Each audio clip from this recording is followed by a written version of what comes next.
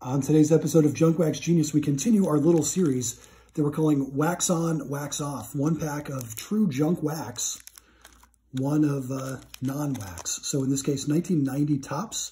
It says bubblegum cards, but subscribe to the channel for wisdom like this. They're not made of bubblegum. The cards themselves are on cardstock. Chew them at your own risk. So there's our Wax On and our Wax Off. 92 Upper Deck. We could find a Williams, a Ted Williams. We could also find what we call hashtag Weird Eyes here on the channel. So let's see what we've got in 1990 tops. We'll peel the wax paper away. I can feel on the back of Dennis Lamp some wax damage. So good thing tops eventually moved on from that. The other side of the pack, Marty Clary gets the gum skid mark. Sorry, Marty.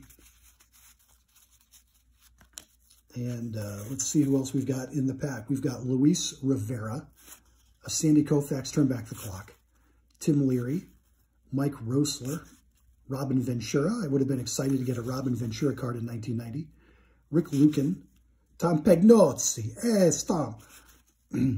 Barry Lyons, Ken Daly, Bob Guerin, Topps All-Pro rookie. You forget that old Guerin won the Topps trophy for catchers that year.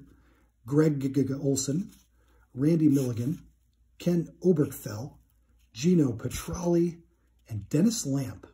Great mustache, Dennis Lamp.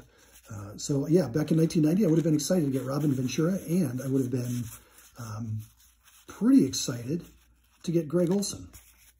Anyway, and Bob Guerin, no offense. I might have put you in the binder because of the trophy, but I didn't really know who you were. So there's our 1990 Topps Wax On. 92 Upper Deck, Wax Off.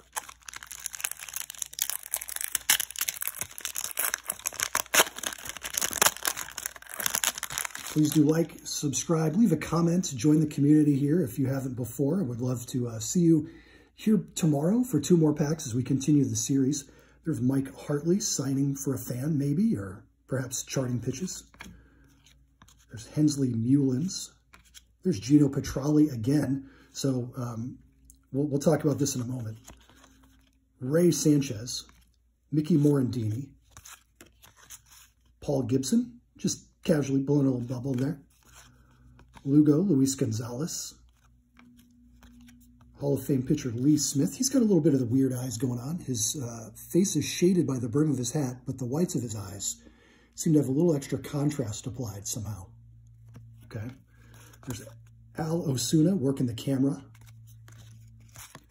Mr. Superstition himself behind those shades, Oral Hershiser.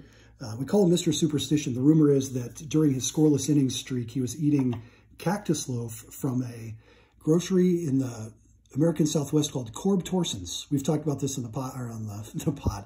We've talked about this in the show before. Check Twitter, Corb Torson's.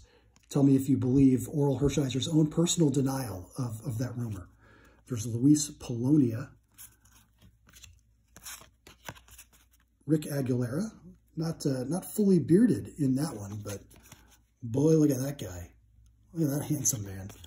There's our Royals checklist. I think that's Danny Tartable. Yep. And we got doubles. Oh boy, it's a Danny Tartable day. And there's Dean Palmer. We finished with Dean Palmer. So on the subject of getting the same card or the same player, that's weird. That's unusual. But what happens a lot on this channel is a phenomenon where we pull the same player out of 2 very different packs. And I'm pretty sure, yeah, I got 2 Gino Petrallis here. We're going to call these double headers. We've talked about this on the channel before. Same player, 2 different packs in the same episode. I'm calling them double headers. So Wax On, Wax Off, and double headers. Boy, the gimmicks are just flowing here today on this episode of Junkwaxgenius, the channel on YouTube where we open old baseball cards and talk about it. Please do come back tomorrow for 2 more packs. Love to see you there. Thanks for watching.